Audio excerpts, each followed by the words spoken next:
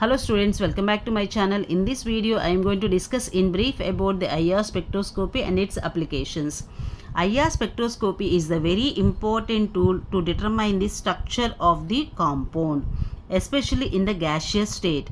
This IR spectroscopy involves both vibrational and rotational transitions. Especially IR spectroscopy is also known as vibrational spectroscopy since it involves the transitions between the vibrational energy levels. There are two important regions in the IR region, one being functional group region and the other one is fingerprint region. Functional group region extends from 4000 to 1500 centimeters inverse, whereas the fingerprint region extends from 1500 to 667 centimeters inverse. Always in the IR region, a graph will be drawn between the wave number and the transmittance. Always it gives inverted sharp peaks. Coming to the applications, especially IR spectroscopy is highly useful to determine the structure of the molecule present in the gaseous state. It provides a good information about the quantitative analysis, so the amount of the compound present in the given sample.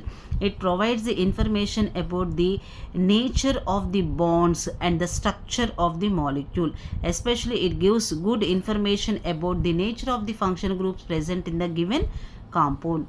We can also get the information about the bond positions and bond intensities, especially if we consider the spectrum in the fingerprint region. No two compounds will have same spectrum in the fingerprint region because of the stretching and bending vibrations due to CC bond, CH bond, CO bond, CN bond. It is possible to get different spectrums for different compounds in the fingerprint region. Even though the spectrum is complex, it is highly useful to distinguish two different compounds from each other.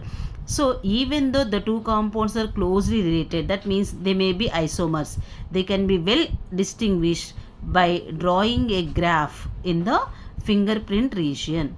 If you like the video, don't forget to like, share and subscribe. Thanks for watching. Have a nice day.